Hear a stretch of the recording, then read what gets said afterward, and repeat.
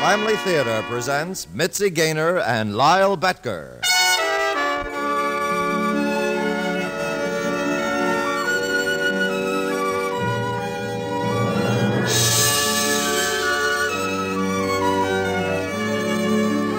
From Hollywood, the Mutual Network, in cooperation with Family Theater, presents God in a Red Scooter, starring Lyle Betker. And now, here is your hostess, Mitzi Gaynor.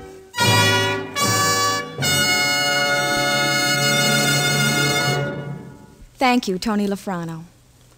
Family Theater's only purpose is to bring to everyone's attention a practice that must become an important part of our lives if we are to win peace for ourselves, peace for our families, and peace for the world. Family Theater urges you to pray. Pray together as a family.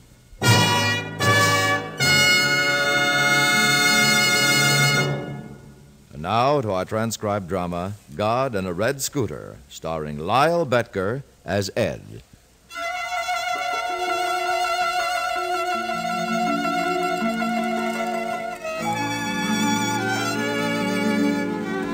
Sleep is beautiful.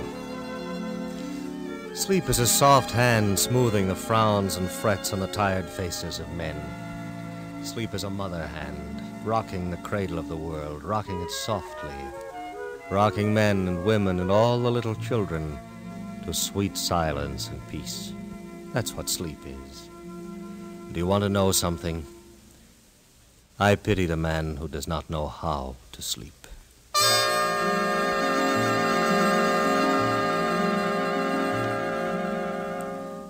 Consider little Eddie. I love children like Eddie. Eddie knows how to sleep. Before he went to bed, he was having a talk all by himself down there in the garden. This is the way he spoke this afternoon, as he sat dropping pebbles into a milk bottle. Know what I said, God? Know what I said to Daddy? I said, God did hear me. That's what I said. And God, remember when I said, please give me a red scooter like Stevie and Tony's got? Remember when I said that about the scooter? Didn't you hear me, God, huh? Didn't you? Look, God, I got lots of pebbles. Whole million. See what I mean? You see why I love little children like Eddie? He wanted a red scooter, went to sleep dreaming of a red scooter. Did he get the scooter? Well, I'll have to tell you the whole story. In a manner of speaking, the story begins with grapes. There. From this hill, you get a pretty good idea how it looks, Jeannie. Oh, the vines are beautiful, Ed. Nice dark green. Here, let me hold Eddie for you. Be careful of his back, Ed. He's so wiggly. I got him. Is that our land all the way to the road? Yep, straight clean to Route 99.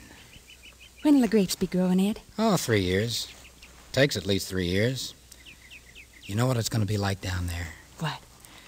Well, they're going to be out there on the wire trellises, those grapes. They're going to be hanging thick and heavy near the redwood stakes. And when the harvest comes, we're going to be packing in, well over 200 tons of the best red emperors in California. It's almost like a miracle, Ed. Yep. Eddie'll be 3 years older when we start picking our grapes. Yep. It takes time for kids and grapes to grow.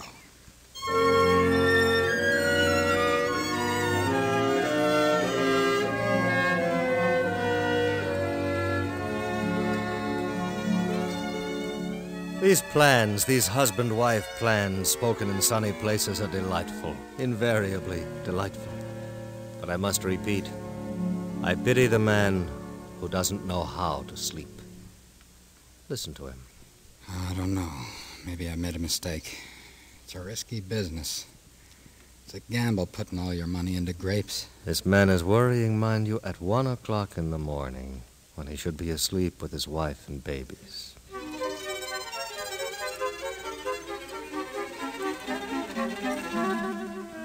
You'd think the gentleman might allow himself the gentle privilege of getting tired. By 1 o'clock in the morning, you'd think he might yawn and go to bed. Why doesn't he stop fretting? Why doesn't he relax, poor fellow? I pity the man who doesn't know how to sleep. You're not getting enough rest, Ed. Now, don't start fussing again, Jean. But you're losing weight. Eddie, grapes aren't everything. Not if you're going to keep losing your health and everything. That's what's worrying you? Yes. Look, Jeannie, every cent we own is in those grapes. And right now, this minute, I figure we got over 230 tons in those vines. They're ready for the lug boxes in 3 weeks. Now, if anything goes wrong with those grapes, Jeannie, well, it's going to put an awful big dent in things. Nothing's going to be wrong with the grapes, Ed. Yeah, a lot of things can go wrong with them. The trouble with you is you haven't enough faith in God. Now, don't go into that again. Maybe if you got down on your knees once in a while Listen, Jeannie, you do the praying and let me look after the grapes, will you?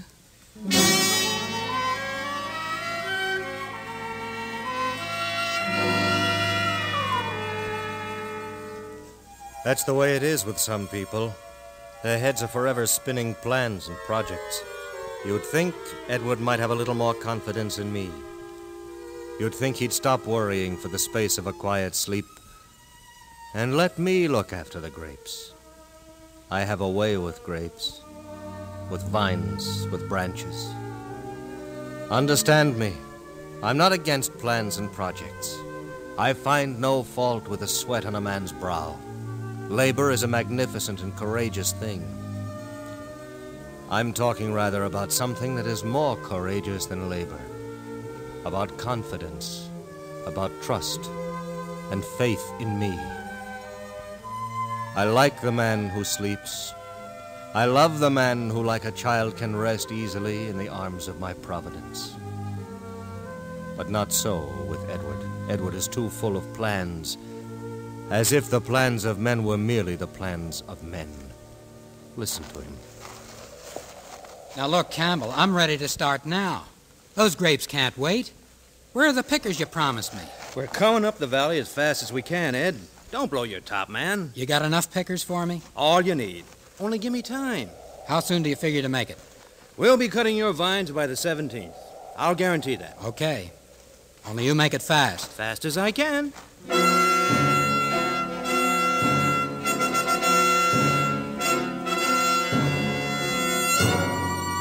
I like vineyards. Vineyards and the fruit of the vine, thick clustered grapes all bursting black and purple in the harvest time. These are among the lovelier aspects of my creation. I bear no grudges against vineyards, having regard for the littlest grape. But once in a while, by design, clouds will gather, for reasons sufficient to the ultimate purpose of things. I gather a breeze at Burbank and scoop a cool breath from the high Sierras. Northeasterly, my gales go playing with canyon dust, with the sea sands at San Diego, and quite suddenly, quite perceptibly, there is mist in the Midlands, and in the valley of San Gabriel, and out around the mountains, and down from the mountains, down around the flatlands of San Fernando. Nor is it any surprise that there is mist also in the eyes of a woman in Fresno. It won't rain, Ed. Don't keep staring like that out of the window. You heard what it said on the radio. But that's just mist. You know how it is with mist. They come and go. It'll be dry tomorrow. The grapes will be dry. Wait and see. Listen. It's only a little flurry of rain, Ed. Listen. God won't spoil everything by letting it rain now, Ed. I know he won't. Oh, God, don't let it rain.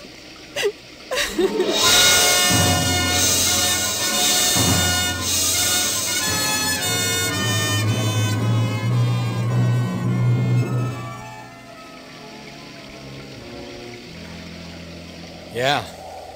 God won't let it rain. Oh, Eddie, don't let it hurt you. 3 days. 3 days to harvest. Look at it tonight.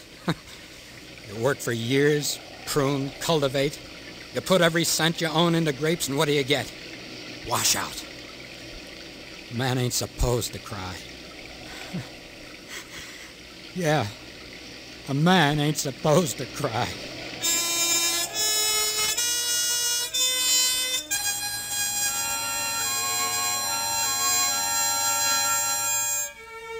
Believe me, I hold no grudges against vineyards. I like vineyards. But more than all the vineyards in the world, I like man. I love man. I know man well. Yet never do I cease to wonder at him, capable of so much, of kindness, of charity, of sacrifice, and yet so often incapable of hope. All things you can ask of him at times, save this, a little faith, a little confidence. It was so with you, Edward. It was so with you those nights. But Tony and Stevie's got scooters, Mom. I know, Eddie, but you don't want a scooter. I want a red one. Maybe on your next birthday you'll get one. Tony and Stevie's got scooters and... Oh, nah, no baby stuff. You're a big man now. You just pray to God, and next year he'll send you a scooter. God, send me a scooter tomorrow like Stevie's got. Red one. I don't want to wait till next year, God. Hurry up and send me a scooter. Did he hear me, Mom? Hello, Ed. Daddy, did God hear me? What are you talking about, Eddie? I asked God to send me a scooter. Did he hear me on account of it's my birthday tomorrow? I wouldn't know, son. I wouldn't know too much about that. It's a red one. You tired, Ed? Yeah. Maybe God left it in the yard already. You've been giving him ideas about birthday presents? He's been asking for that scooter for over a year, Ed. You know that. Well, tell him to stop asking. Ed, you've changed so much lately. Sure. I know enough now not to go around asking God for scooters. Maybe I should ask him for a rebate on 26 acres of slipskins. Oh, well, supper's ready. I saw Campbell today. We're ready to pick in a week. My second harvest. It'll be a good one, Ed. Maybe. But I'm not counting grapes till I get 'em off the vine. I'm only banking on red emperors, Jeannie, not red scooters.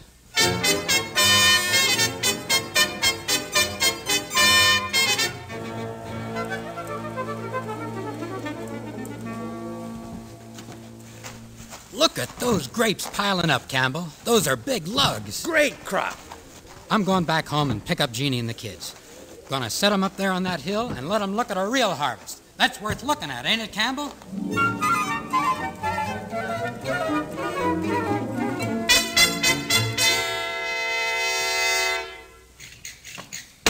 Jeannie? Oh, Jeannie? Got a surprise for you and the kids. Wonder if she's lying down again. Hey, I knew I'd find you in here, lazy bones. Jeannie, I want to take you and... What's the matter, Jeannie?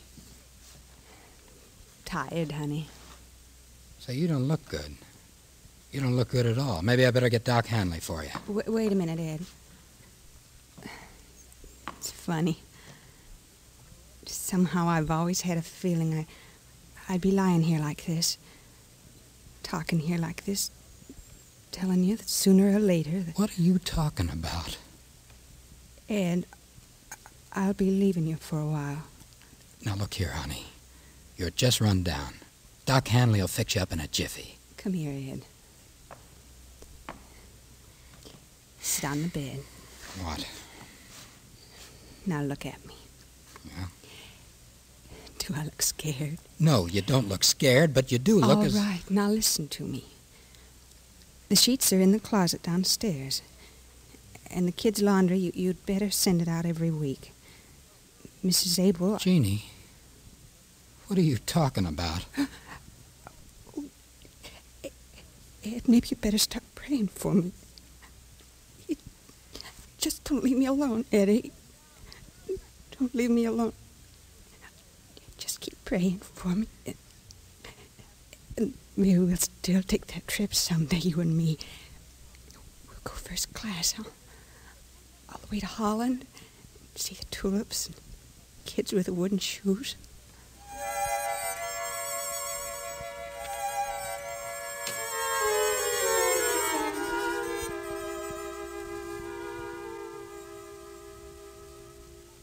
What about it, Doc? Far as I know, and remember I'm only one doctor, there's nothing much that can be done for Jeannie, Ed. All right. I'm going to get her. Doc, I'll get the best specialist in this country if I have to. Go right ahead, Ed. Oh, by the way, you can go in and see her now. She's conscious again.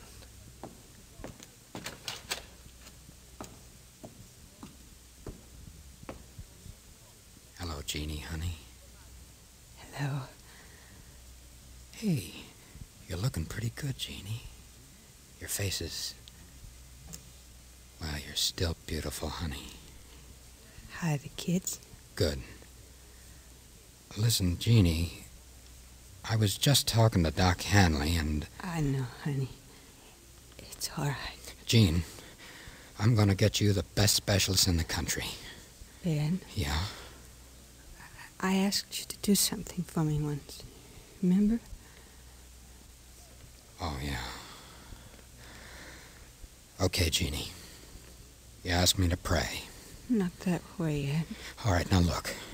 If I have to kidnap a half dozen of the best doctors, I'll do it. You're going to get better, Jeannie. You hear me, honey? You're going to get better. You'll be out of here before you know it.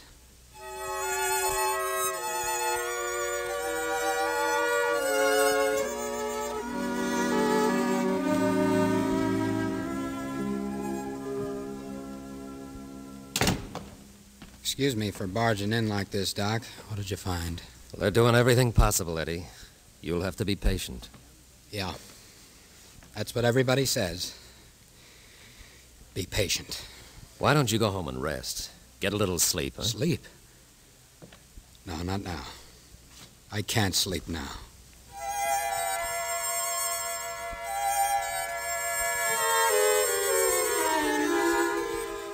Are you listening, God? I don't know the words you're supposed to use, but God, it's from the bottom of my heart.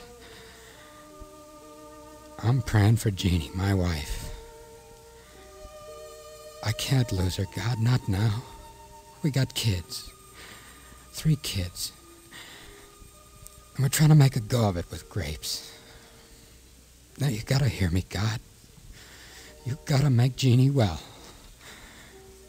Please, God, I'm asking you from the bottom of my heart. What's her chances now?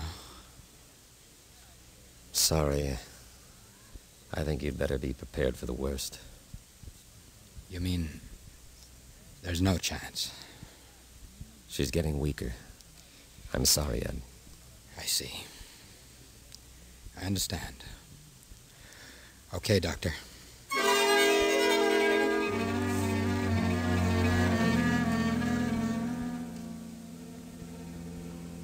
What's the matter, Daddy? Oh, nothing. Mom's sick, huh? Yes, son. Why don't you ask God to send Mom home, huh? Want me to ask God for you, Daddy? Maybe God's got cotton in his ears, Eddie. Cotton? Yeah. You can't hear so good with cotton in your ears. He can hear me. That's so? Yep. Once he didn't hear you, Eddie. When? You remember when you asked him for that scooter? Yeah. Red scooter. Yeah. Well, God didn't hear your prayers then, Eddie. Yes, he did. God did hear my prayers. Eddie, come over here, son. Up on my knee. Now, what did you say? I said, God did hear my prayers. That's so? What did he say to you? God said, he said no. Sometimes God says no, huh, Daddy? What's the matter, Daddy? What's the matter, huh?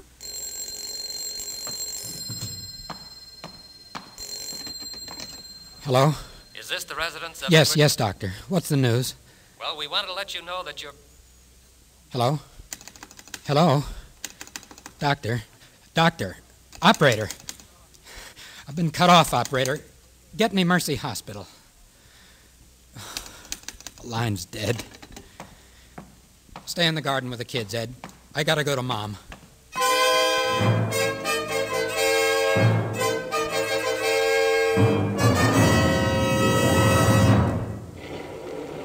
asked you to do something for me once. Remember?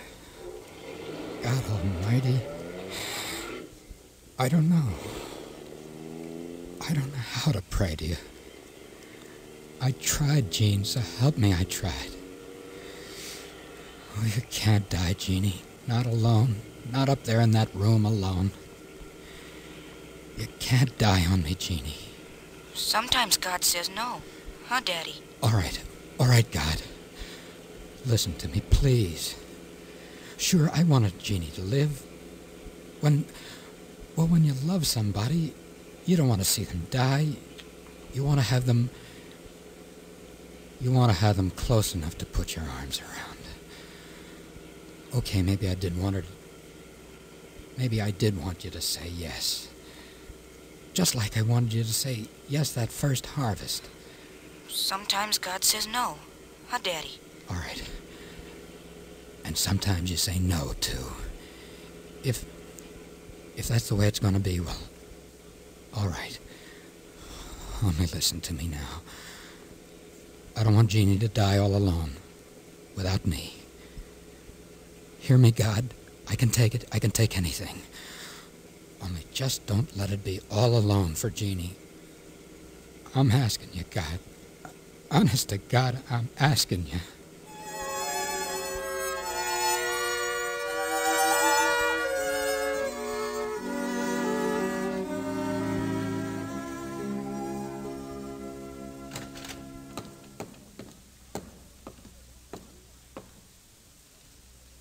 Jeannie.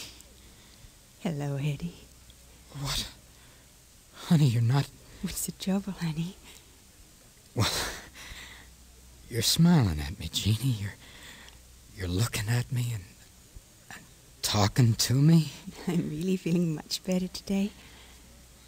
Come put your arms around me. Stop looking like a baby. Oh, honey. Maybe God is saying yes. Jeannie, maybe he's saying yes.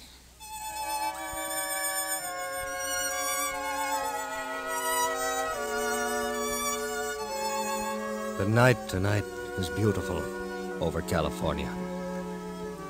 For the first time in a long time, a tired man sleeps. Resting at last in the shadow of my hand, he sleeps. I might have said no.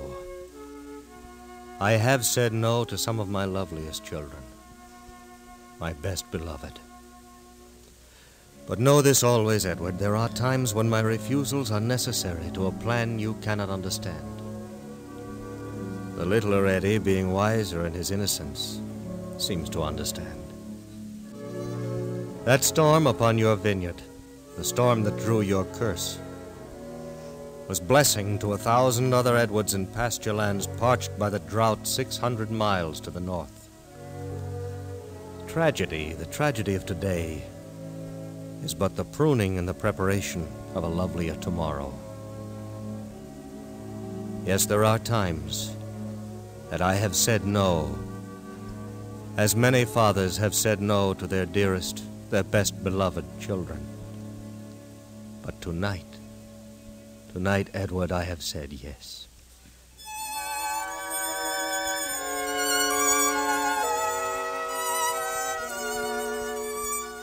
O night, rest lightly on the tired eyes of the man. And concerning little Eddie, listen to him mixing his prayers tonight. Our Father, who art in heaven, Lord is with thee, and blessed is the fruit, and give us this day our daily bread, and ever, amen. Send me a scooter like Stevie's got. I tell you, I have seen all the beauties of my creation. There is nothing so beautiful as the small face of a child, the small lips of a child fumbling with prayer, getting it mixed up, getting it tangled, sweetly muddled with sleep. Listen to him. A red scooter, huh, God? And all the while the soft fingers of sleep, smoothing his eyelids, closing them easily. A red Red scooter. Oh, God. All right, Eddie. It will be a red scooter. I have willed it, Eddie. A red scooter. Now sleep, Eddie. Sleep.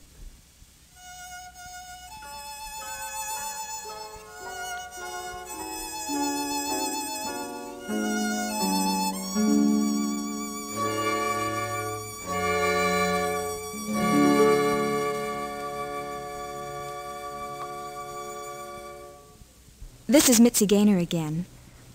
In everyone's life, there is an interesting story.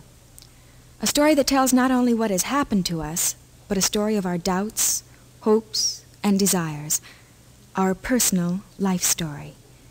And in each one's life, there is a reaching out, a seeking for happiness. All of us long for the joy that comes from friendship and kindness and love. We all seek for peace and understanding.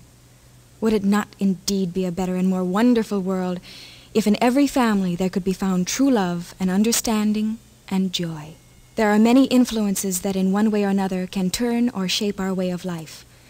But the most important influence in our life is love of God. It is the basis of our love of neighbor, the inspiration for our tolerance, for our faith in our fellow men. It gives us the sublime power to rise above petty difficulties and differences. It brings to our homes and children a true appreciation of the purpose and meaning of life. And the simple expression of our love of God through family prayer brings the most wonderful blessings on our homes, because the family that prays together stays together. More things are wrought by prayer than this world dreams of.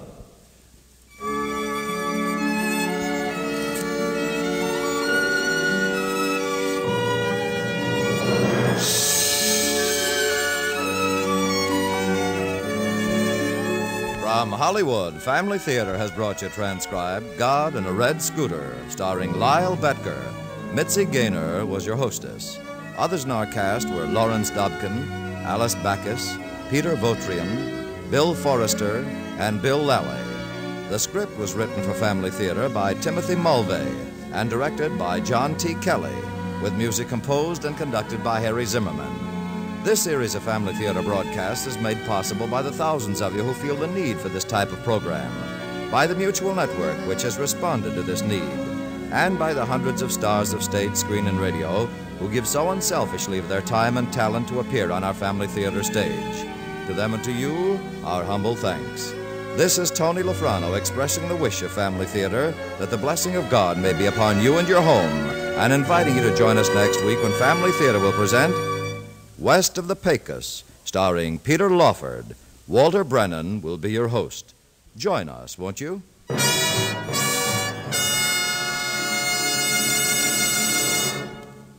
Family Theater is broadcast throughout the world and originates in the Hollywood studios of the world's largest network. This is Mutual, the radio network for all America.